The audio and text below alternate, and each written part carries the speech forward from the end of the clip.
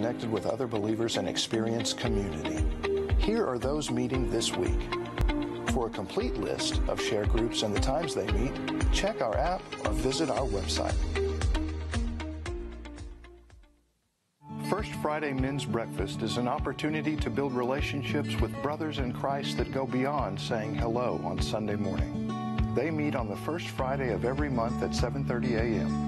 To attend, simply fill out an RSVP form on the CCFW website or email Jeff at firstfriday@loveneverfails.com. The Missions Fellowship meets on the first Sunday of the month after second service for a potluck lunch.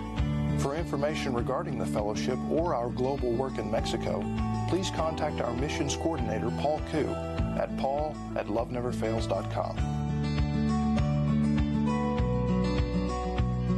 The women of Calvary Chapel, from preteen all the way up to retired, are welcome to attend Mary and Martha at His Feet Fellowship.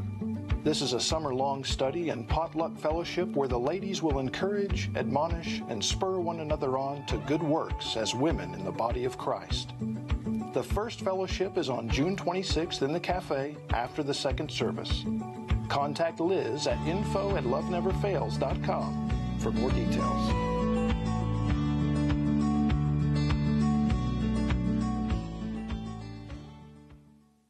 Vacation Bible School will begin July 11th through the 15th from 6 to 8 p.m. Kids will unearth exciting evidence that proves biblical events are far more than mere stories. As junior archaeologists, our children will explore real-life archaeological finds that have shed light on the life of Jesus. Along the way, they'll discover the truth of Jeremiah 29:13, that God reveals Himself to us when we seek and search for Him with all our hearts. Kids ages 4 to 5th grade are welcome to attend. Servants needed. Contact Danielle Maka at danielle@loveneverfails.com.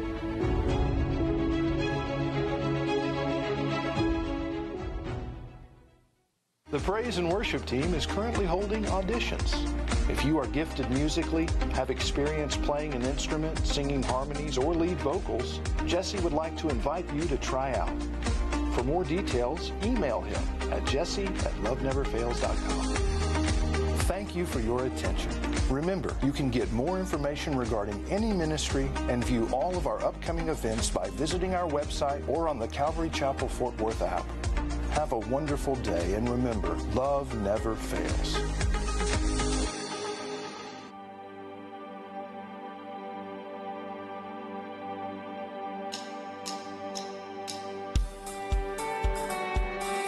Good evening, church.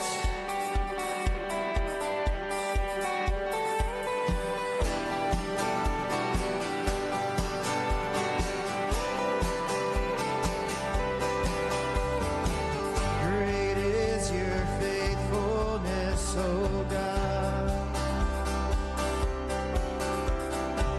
You wrestle with the sinner's heart. You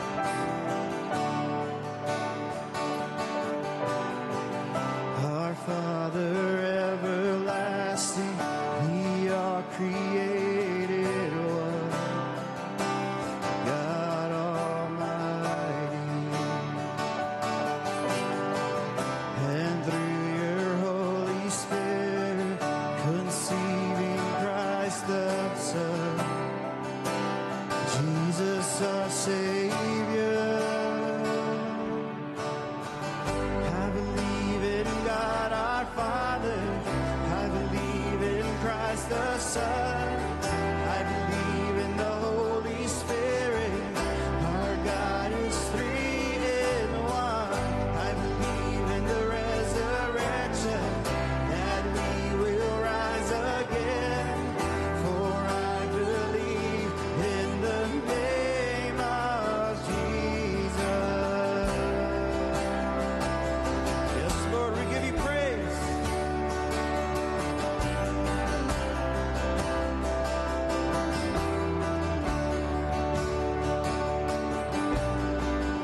Our judge and our defender suffered and crucified. Forgiveness is in you. Descended into darkness, you rose in glorious light. Forever seated high. I believe in God our Father. I believe in Christ the Son. I believe in the Holy Spirit. Our God is three in one. I believe in the resurrection, that we will rise again. For I believe in the name of Jesus. I believe in you. I believe you rose again. I believe that Jesus Christ is Lord. Yes, He is. Let's sing it, church. I believe. I believe in you. I believe you rose again.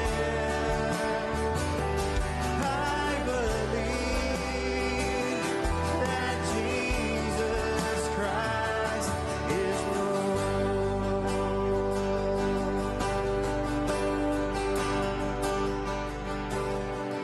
I believe in God our Father. I believe in Christ the Son. I believe in the Holy Spirit. Our God is three in one.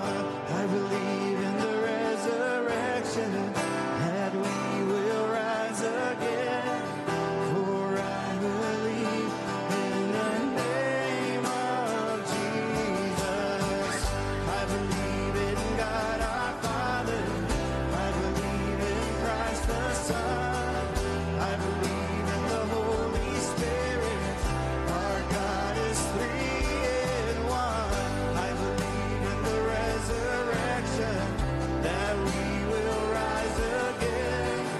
For I believe in the name of Jesus. For I believe in the name of Jesus. For I believe in the name of Jesus. We believe tonight. Amen. Yes, Lord. We love you so much. Well, church, you may be seated now as we worship the Lord this evening with our tithes and offerings.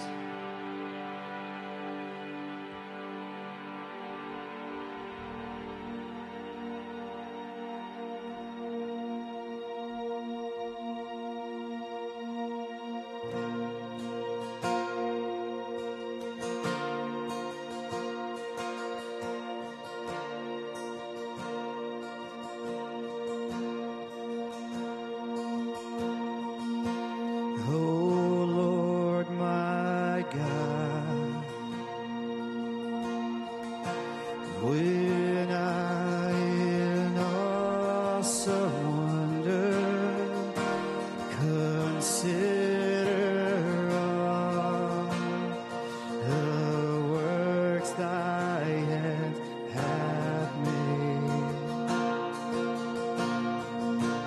I see the stars, and I hear the rolling thunder.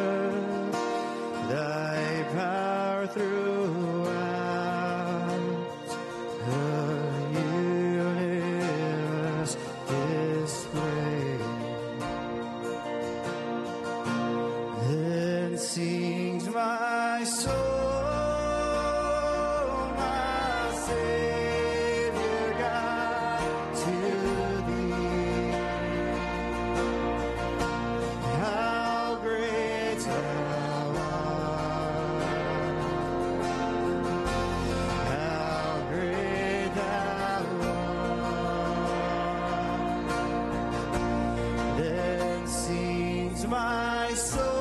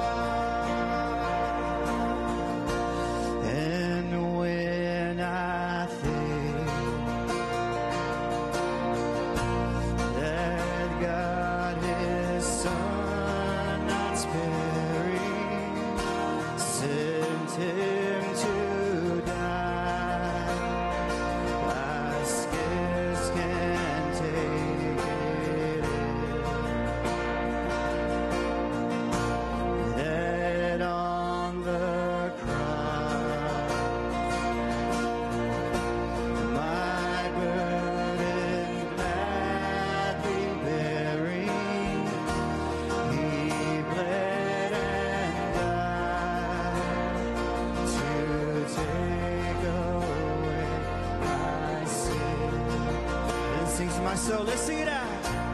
Then sings my soul, my Savior God, to thee. How great thou art. How great thou art. Then sings my soul, my Savior God, to thee. How great thou art. How great thou art. When Christ shall come with shout of acclamation and take me home, what joy shall fill my heart. Yes, Lord. Then I shall bow in humble adoration and there proclaim, my God, how great thou. You are so good, Lord. Let's sing praises. Then sings my soul, my Savior God, to thee. How great thou art. How great thou art. Then sings my soul, my Savior God, to thee. How great thou art. How great thou art. How great thou art. How great thou art. How great thou art. How great thou art. He is so great. We love you, Lord. Hallelujah. Amen. We praise you, Father.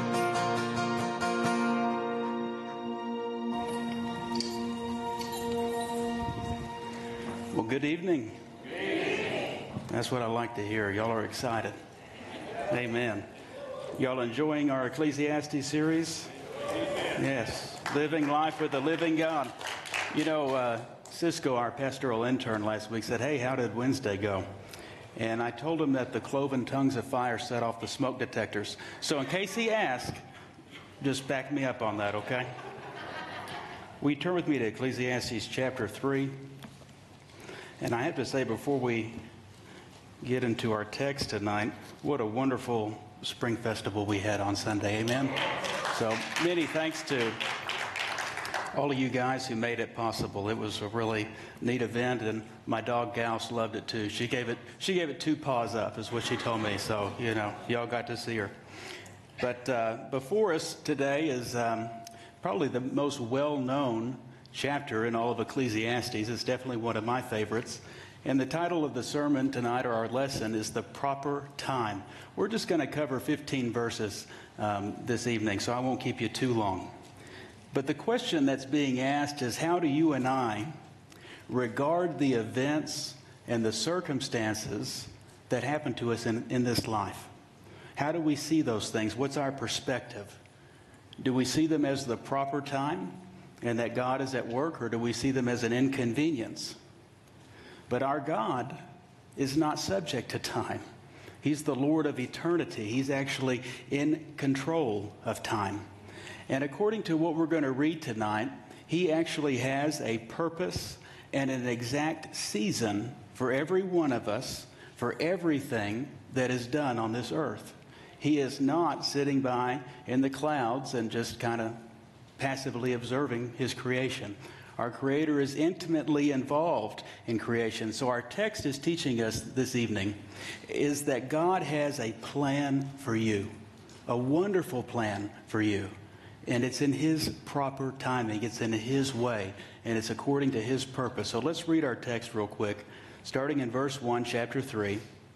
To everything there is a season, a time for every purpose under heaven, a time to be born and a time to die, a time to plant and a time to pluck what is planted, a time to kill and a time to heal, a time to break down and a time to build up, a time to weep and a time to laugh, a time to mourn and a time to dance, a time to cast away stones and a time to gather stones, a time to embrace and a time to refrain from embracing, a time to gain and a time to lose, a time to keep and a time to throw away, a time to tear and a time to sow, a time to keep silence and a time to speak, a time to love and a time to hate, a time of war and a time of peace. What profit has the worker from that in which he labors? I have seen the God-given task with which the sons of men are to be occupied. He has made everything beautiful in its time. Also, He has put eternity in their hearts, except that no one can find out the work that God does from beginning to end. I know that nothing is better for them to rejoice and to do good in their lives, and also that every man should eat and drink and enjoy the good of all his labor. It is the gift of God. I know that whatever God does, it shall be forever. Nothing can be added to it, and nothing can be taken away. God does it that men should fear before Him. That which has already been and what is to be has already been, and God requires an account of what is past. Let's look to the Lord in a moment of prayer. Dear Father, we thank You for the text that's before us tonight and just the wonderful opportunity that we have to be here together and continue to worship You throughout this evening. We just ask that You be with us in a special way. And Lord, Your word teaches that You have a proper time, a proper season, that You're heavily involved in Your creation and with Your children. And so I ask, Father God, that You would help us to understand things from how You see them. What is Your perspective? How can we truly enjoy life from Your point of view and in turn bring glory to You and show others the love of Jesus Christ? So just be with us in a special way tonight. And Father God, I especially lift up our brother Ernest, who is in the hospital right now, dealing with blood pressure issues. We just ask, Father God, that You would just touch him right now and heal his body. Heal whatever is going on. Give those doctors Your wisdom and guide him with Your eye. And we just ask all these things in the precious name of Jesus, we pray. And God's people say, Amen. So before us in these short 15 verses, actually, the name of God is mentioned 9 times, whether by His proper name or the pronoun he or him. And it's interesting because it says that God has actually set, he has set a proper time and that he is in control of time. He has a purpose. And when it says a season, it means that he has an exact time for everything that is going to happen on this planet and on our lives as well. Now, man, we can't control the events and the circumstances in our lives, can we? No, we can't. I mean, for example, does anyone choose a time to weep? Does anyone choose a time to mourn? No. These things are imposed upon us in this life. And what Ecclesiastes is making clear is that God has a proper time for everything. He's behind the scenes working, whether you see him or feel him or believe it, he's there. And he is never at rest. His work never ceases. And he is heavily, heavily involved in creation. Some people think, like the deists, that, God kind of starts the clock and then just watches creation, whirl on by. Well, that's not true at all. And so what we see from this in just these verses 1 through 8 is that God has a reason for everything that happens in our lives. Now, I don't know about you, but I often ask the question, God, why did you do that? I don't look at things necessarily as beautiful in their time as the Scripture teaches. If I get a flat tire during rush hour, the first thing that I think is, why me? Not, well, Lord, you've made everything beautiful in your time. I was rear-ended by a driver the other day and he ended up taking off. And I didn't look at the damage of the car and say, man, Lord, you made everything beautiful in your time. I mean, that was not my perspective. It was, man, I'm going to hunt this guy down. And praise the Lord, I did, and the cops got him. But that's another sermon for another day. But God is up in heaven, but he's not sitting as a passive observer. We have 28 activities of man. And of course, we're dealing with Hebrew poetry here. But it's organized in these 2 through 8, in these verses 2 through 8, in 14 couplets where 4 statements go together. And it's really quite beautiful. And what's neat is, too, the last word in each couplet rhymes with the first word of the next. So this is actually some Hebrew poetry that rhymes. But I want you to look in verse 5 real quick, because I think that this is the only one that is confusing, and we need to look at it. It says, a time to cast away stones, and a time to gather stones, a time to embrace, and a time to refrain from embracing. So what is that actually talking about there? The first time I read it, I thought, well, is it talking about romance? When's the time to refrain from embracing, right? That'd be a question to ask. But we have to remember that the ancient world was an agricultural society. You can read little glosses about this in Isaiah and in Kings, but casting away stones, when it says that, is actually referring to placing stones in an enemy's field before a military invasion. Well, why? Well, because it messes up their productivity. It's going to hurt their crops. And when it says gathering stones, well, that would be the time in which you would gather stones from the field to increase productivity. Now, that makes sense when you look at the next passage, when it says a time to embrace, a time to refrain from embracing. It's not talking, like I said, about romance. It's talking about the response to the invasion. There's a time in which you would embrace maybe a foreigner and say, hey, let's make a treaty. Let's have a pact. Let's be allies. But there's also a time when you would refrain from that and say, you know what? We don't know their motives. We need to be careful. We're not going to have an alliance with them. And so that's important that we see that, because otherwise it's like, well, how are those actually related? But in verse 2 it says that there's a time to be born and a time to die, a time to plant and a time to pluck that which is planted. And that's telling me something very important. It's telling me that God is in control. It's speaking of the providence of God. He knew the exact day that we were going to be born. And he knows the exact day that all of us are going to die. And here he's telling us that these activities of life, that God has a reason, he has a purpose behind every single one of them. So this providence of God, the control of God, it actually resides over all the activities of man. Every single one of them. And if we perceive something as bad that happens in our lives, right, we put it in category bad, we start to question something. At least I do. And the question is God behind that? Has He forgotten about me? Is He really here? Am I the only one who thinks that way sometimes? No, you guys are mighty women and men of faith. You'll never think that way. But the question is God in control or isn't He? He is in control. He is heavily involved, and He's intimately involved with His creation. And because of that, that means if God's in control, it means that He has a purpose behind everything that He does. And that's so important that we see that. In Psalm 115:3, it says, our God is in heaven. He does whatever He pleases. And then people will say, well, what about on earth? Well, Psalm 135, 5-6 says, for I know that the Lord is great and our Lord is above all gods. Whatever the Lord pleases, He does in heaven and in earth and in the seas and in all the deep places.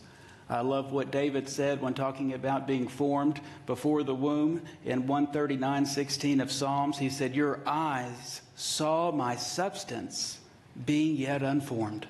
And in your book, they were all written. What was written? The days fashioned for me, when as yet there were none of them. So God has a time and a season. He has a purpose. He has a reason for everything that is happening in our lives, which means He is in control. But that doesn't mean that we don't have the freedom to choose. Doesn't that blow you guys away? That God is in control, yet in the midst of all that, I have the freedom to choose? Man, it says in 31:15 of Psalms that my times are in your hand. Well, that means He's in control. So that means, secondly, that, like I said, He has a specific purpose behind all that happens. That's the purpose of God. Now, this is important because, you know, if you study Ecclesiastes 3, and especially the whole book, but in this specific text, you'll find that people teach that God has overall purposes. Beware of that catchphrase, overall purposes. But they say, well, you can't say that He has a specific purpose. Yet the Bible teaches that He has a specific purpose for everything. And it says in Ecclesiastes 3:1 that His purpose is behind everything. And we see, man, so many powerful examples throughout Scripture. The one that comes first to mind is in the life of Joseph.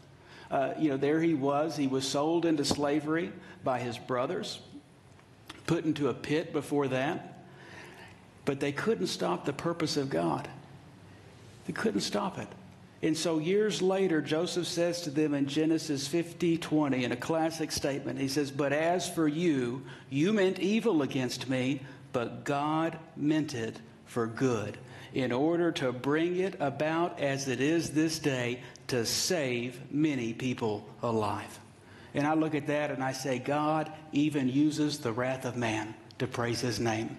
But yet we fall apart in just the littlest circumstances. You know, we have a flat tire and we think the devil's under every rock and God hates us. This man was thrown into a pit, sold by his own flesh and blood. But they couldn't stop the purpose of God. Why? Because God is in control and He has a purpose for the lives of His children. And another great example, how about in the book of Esther? Oh, I love the book of Esther. The whole book, God's name is not mentioned once, but He's behind the scenes working the whole time. You see the divine role of reversal, and what a reminder to all of us that He's always there. And that Jewish girl ended up marrying a Persian monarch, and if you looked at that, no one would have said that would have worked. Amen? Said, man, what is going on here? This is going to be a disaster. And of course we know, because of Haman, that wicked plot was devised to kill all the Jews. But Esther's Uncle Mordecai, he said this in Esther 4:13-14 to her. He says, do not think in your heart that you will escape in the king's palace any more than all the other Jews. For if you remain completely silent at this time, relief and deliverance will arise for the Jews from another place. But you and your father's house will perish. And this is what he says. Yet who knows whether you have come to the kingdom for such a time as this? Man, God was working behind the scenes, and he had an exact time and an exact purpose. Why? Because he is in control. He has the final say. And no matter what man does, it cannot stop. It will not hinder. It will never prevent the work of the Lord. What he starts, he is going to complete, and even more so in his children. He has a purpose, and he has a reason for everything that is happening in our lives. We don't need to fall apart in despair. We need to turn to him and say, man, you must be doing something great. I can't wait to see what it is when it comes to fruition. His ways are past finding out, but that doesn't mean that I can't trust in him and have that peace and say, hey, I don't have to worry about this. He's got it under control. How about a New Testament example in Paul's missionary journeys? In the book of Acts 16 through 6 through 10, it says, now when they had gone through Phrygia and the region of Galatia, they were forbidden, it says, by the Holy Spirit, to preach the word in Asia. After they had come to Mysia, they tried to go into Bithynia, but the Spirit did not permit them. So passing through Mysia, they came down to Troas, only other way they could have gone. And it said, and a vision appeared to Paul in the night. A man of Macedonia stood and pleaded with him, saying, come over to Macedonia and help us. Now after he had seen the vision, immediately we sought to go to Macedonia, concluding that the Lord had called us to preach the gospel to them. So even in the midst of drastically changing circumstances, plans being completely altered, God actually stopped the original plan. And you say, why? Because he was at work fulfilling his purpose, not theirs. We are simply his instruments. We're to do what he wants us to do. And I love this because this was prevented by the Holy Spirit. We don't know how. We don't know why. It doesn't tell us that. But Paul didn't become discouraged and say, well, you know, the Lord doesn't love me. He didn't say, well, the Lord is against me. He didn't say, well, I'm out here doing everything right. I'm sacrificing different aspects of my life, and where is God? He didn't say that. He said, God's at work. God's going to fulfill his purpose. We concluded, hey, we're going to go preach to Macedonia. Praise the Lord. But how often, and I look at this and I include myself, but how often do we put a circumstance in life in category bad and then conclude that God is against us, or that he doesn't love us, or that he isn't for us, or that he's forgotten about us? Those are all lies from the pit of hell. The Bible says that he will never leave us and he will never forsake us. Do you believe that? The three of you, praise the Lord. Listen, the reality is that the Bible says there is a time and purpose for everything that God is doing. I told someone that the other day, and they said, well, what about what's going on in Russia and Ukraine? Well, Acts 17:26 says, and he, meaning God, has made from one blood every nation of men to dwell on the face of the earth, and has determined their pre-appointed times and the boundaries of their dwelling. Well, that means that God has predetermined a time a nation will be in power. And not only that, he has predetermined the amount of territory that they're going to conquer. And it goes on to say, because why does he do this? You see, if he is in control, he has a purpose and a plan behind it.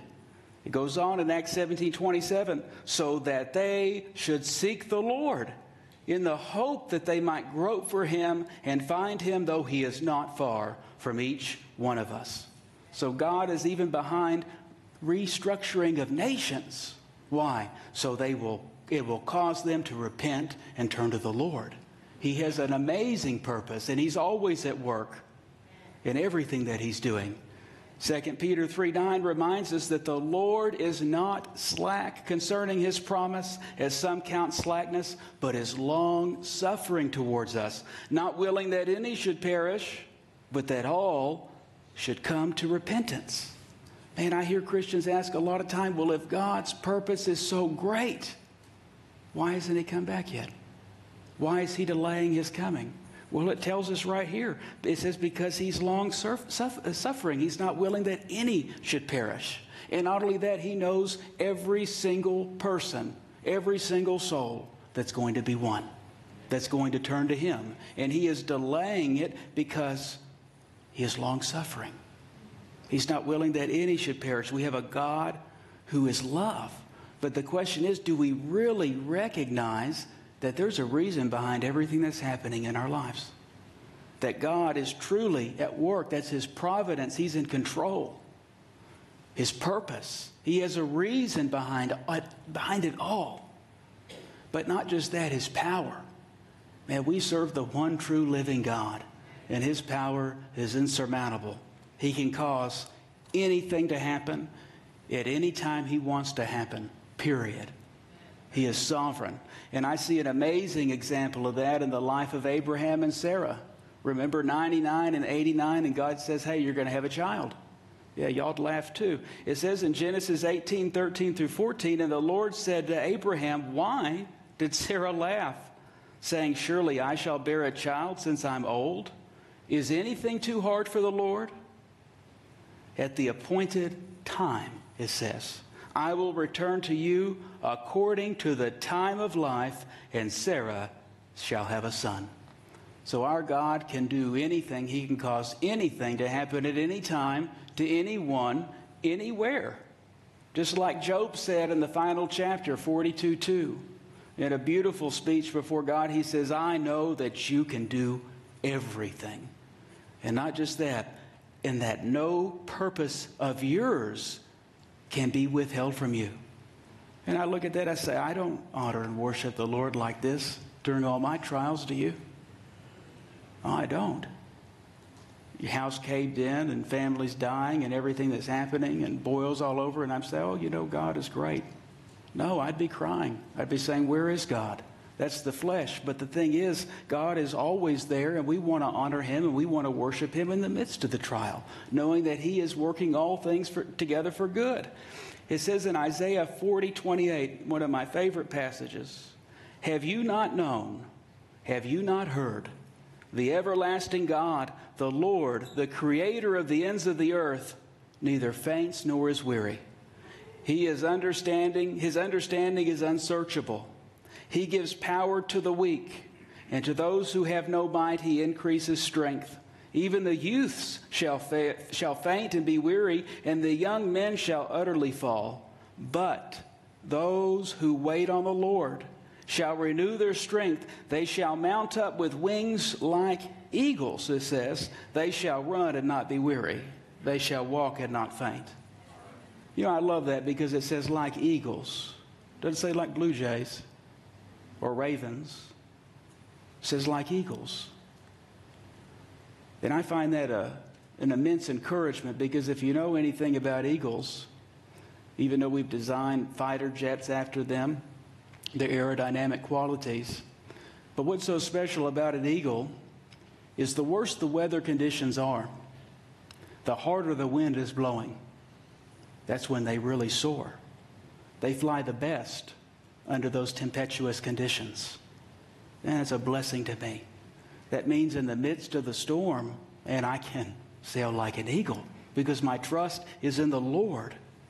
You know, when we truly believe, and I mean truly believe in our hearts that God can do anything, that no purpose of His can be withheld. Let me tell you something that changes the way you and I face trials and tribulations in our lives.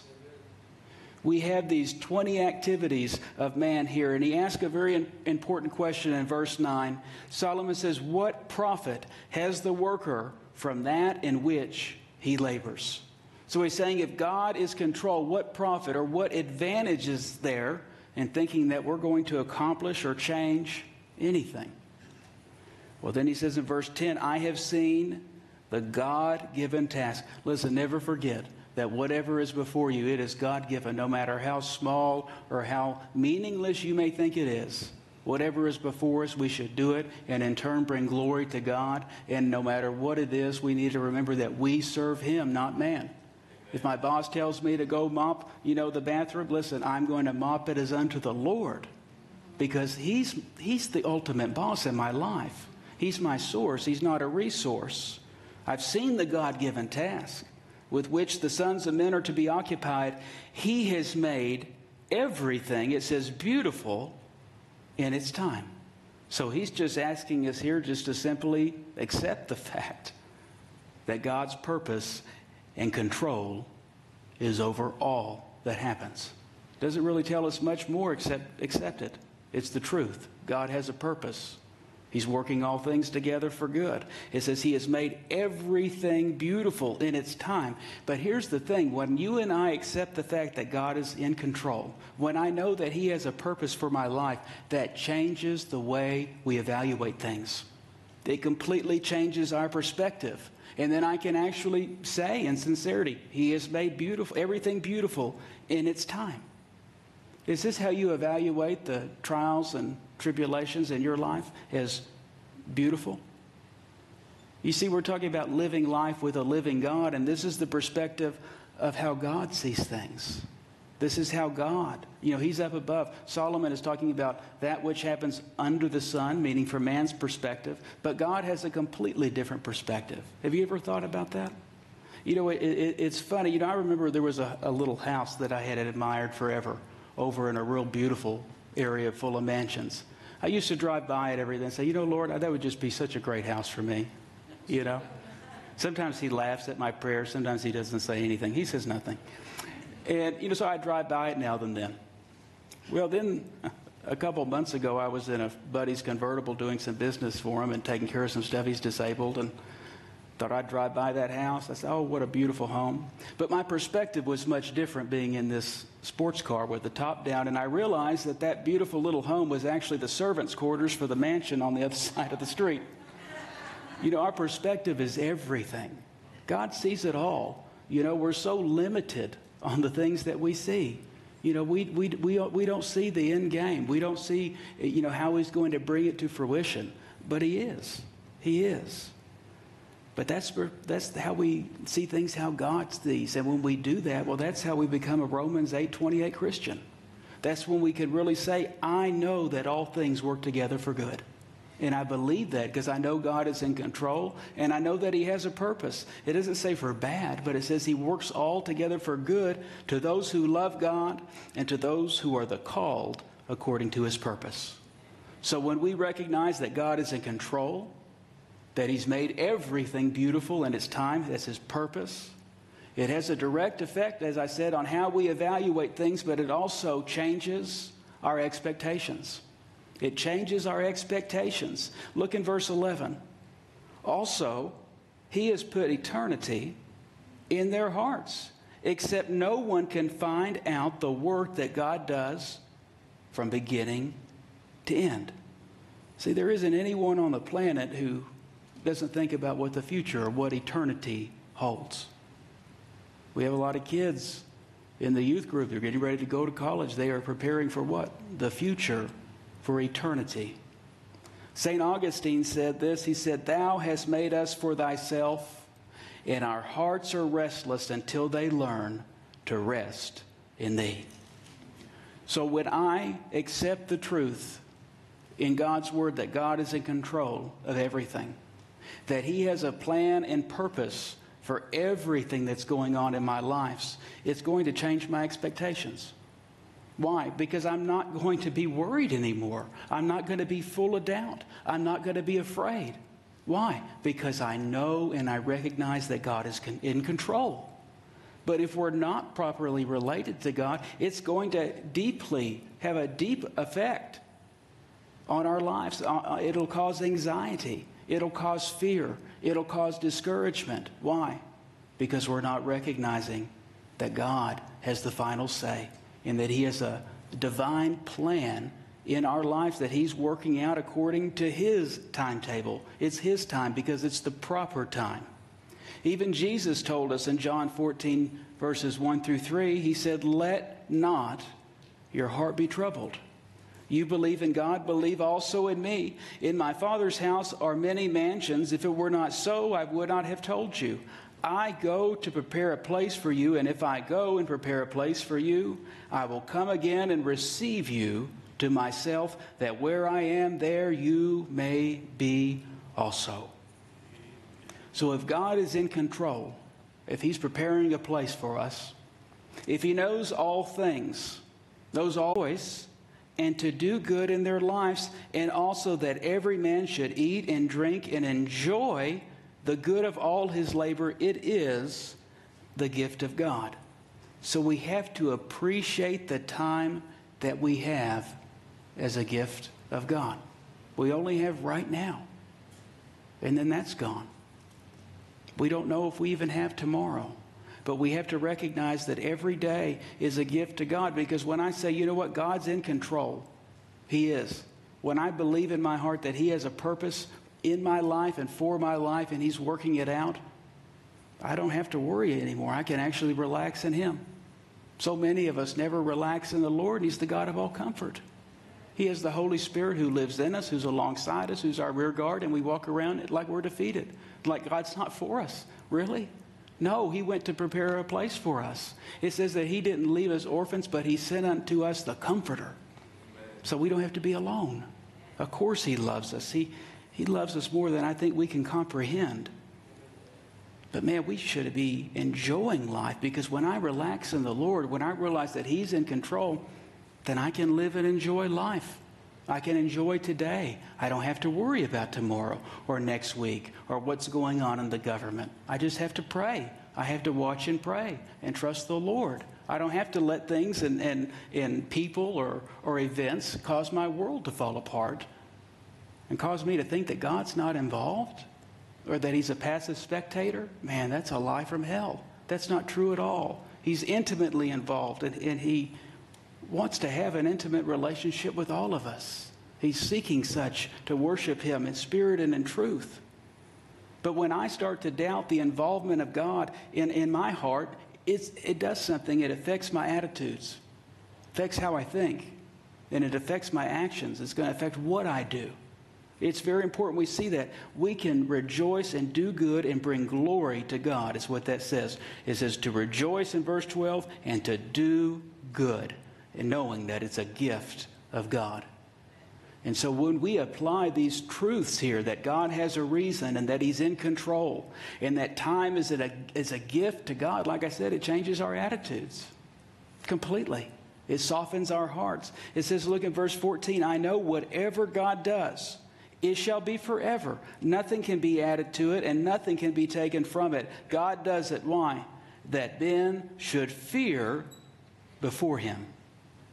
So when we apply these facts, these truths in our lives, the conclusion that we should all come to is to fear God, not be afraid of God, but to reverence Him, to worship Him, to adore Him, to seek Him, because we'll find Him if we seek Him. To abide in the vine, knowing that He in turn abides in us. But who initiates the process? We do. We start it, and then the Holy Spirit produces the fruit of the Spirit in our lives. We realize that I'm not the captain of my own domain or whatever we want to think, but that God's the master of our fate, that He's the one that's in control. And that means when I really, truly believe that and accept what the Bible's saying in this passage, that means that I don't have to categorize the events in my life as good or bad. All I have to say is, hey, but God. And they say, well, that looks like a bad, situation. You just had a wreck. Anytime I call my mom, something happens, I get a flat tire. I expect to be comforted. Amen. And I'd say, Mom, I got a flat tire. You know what she'll tell me? Well, God probably prevented you from having a wreck down the road. And that's where I would just want to click and hang up. But you know what? It's the truth. It's the truth. See, she understands. She understands that God is always at work. She's lived long enough in the Lord to have that maturity to know that He's always at work. And that is true. He may be delaying something. He may have allowed something to happen. He may have allowed sickness to come. I'm not saying that He causes it, but I have seen Him allow it in certain situations. Why? To bring glory to His name. Every time. He's always at work, and we can rest in the Lord. Not categorizing, this is good or this is bad. No, it's God. Everything is in God's hands. So I don't have to worry about it. I just have to live for Him today, because we don't know if we have tomorrow.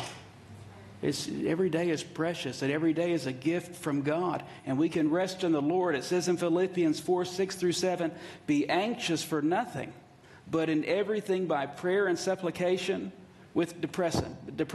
That's not what it says. It doesn't say or with fear or with worry or anxiety. It says with thanksgiving. knowing, or it said, let your requests be made known to God, and it says, in the peace of God. I don't have to have the fear of man. I can have the peace of God, which surpasses all understanding. It says, will guard our hearts, and it will guard our minds through Christ Jesus our Lord. Man, that's good news. But also, we have to answer to God for how we used the time that we have on this earth. Everything that we do, we have to answer to Him. And that's a huge message, as we've discussed in the book of Ecclesiastes. Verse 15, look. That which has already been and what is to be has already been. And God requires an account of what is past. You know, it's a sin against God to waste time. We learned that when we talked about slothfulness. You know, God is the Lord of all eternity.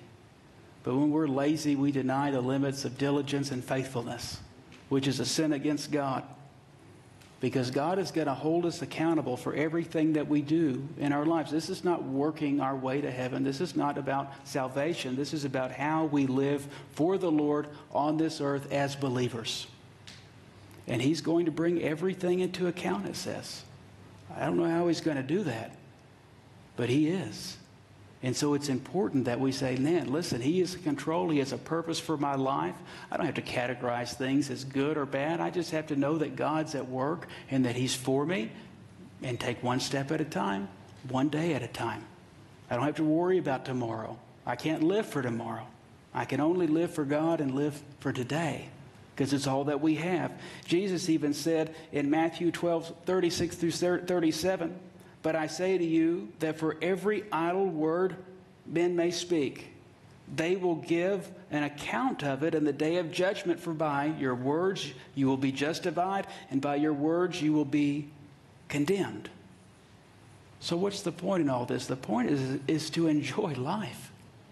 Enjoy life. Do good in it. But remember that we have to give an account to the Lord. We have to answer to God for how we used the time, that gift, each day of our lives. There will be that day we'll stand before Him. And, I want to hear, well done. Not, my good and faithful servant, not just well done. You know what I mean? Yeah, I like medium rare anyway. But anyway, 1 Corinthians 4:5 says, therefore judge nothing before the time until the Lord comes, who will both bring to light the hidden things of darkness and reveal the counsels of the heart. Then each one's praise will come from God. One more, Ephesians 2:10. It says, for we are His workmanship, created in Christ, and here's the reason, for good works, which God prepared beforehand. Why? That we should walk in them. Amen. Let's go to the Lord in prayer. Dearly Father, I just ask that You would help us properly relate to You every day regarding the subject of time. You indeed have a proper time for everything that takes place every day of our lives. Lord, forgive us for thinking that we're the master of our own fate. Forgive us, Father God, for thinking that something, as we've categorized as bad, as if You don't know what's going on, or that You don't care for us, or You don't love us. Man, that's a lie from the pit of hell. There's no truth in that. You are a God who is love. And I thank You that the work that You started in us, we know that You're going to complete it. So, Lord, help us remove the things that distract us and worry us and prevent us from living for You today. Lord, help us realize just how precious each day is. It's a gift from You. And that no matter what is going on, whether it be in sickness or in a lost job or in a lost family member, in the depression, no matter what it is, man, You know the proper time and the proper season. And I know that You're not going to allow anything that'll happen to us more than we are able to handle. Help us, Lord, again, to relate to You in the terms of Your proper time for what You have for us on this earth. Help us be a powerful and positive witness in the midst of that, so we can point people to you and bring glory to your name, the name above all names. Just bless your people. Keep them and protect them. It is in the precious name of Jesus we pray. Amen. Would you stand to your feet with me this evening? If you need prayer, of course, there will be people here to pray with you. But I pray you have a wonderful week and acknowledge really everything that God is doing in our lives. It's so easy to focus on the negative. And you know, a lot of times when we look at it, hindsight sure is 20/20 sometimes, isn't it? We go through an event, we complain about it, and then we look back and say, man, God, thank you. Thank you for not answering what I prayed for. Thank you for being behind the scenes the whole time working. Amen? But if you need prayer tonight, let me tell you, now is the time. Don't wait till tomorrow. Don't wait till next Sunday. If there's something in your heart that's troubling you, or maybe you don't know the Lord, I would encourage you to please come to the altar after Jesse closes out and allow us to pray with you. We're always here to that because prayer is the work. Power of prayer is in the one who hears it, not the one who prays it. Amen? And God hears our prayers. Amen. God is so good. God is so good. God is so good. He's so good to me.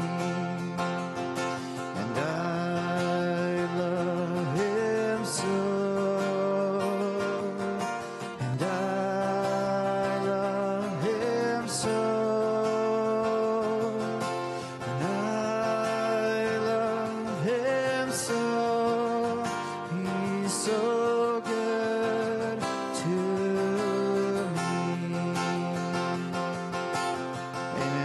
Church, Lord bless you as you leave this evening.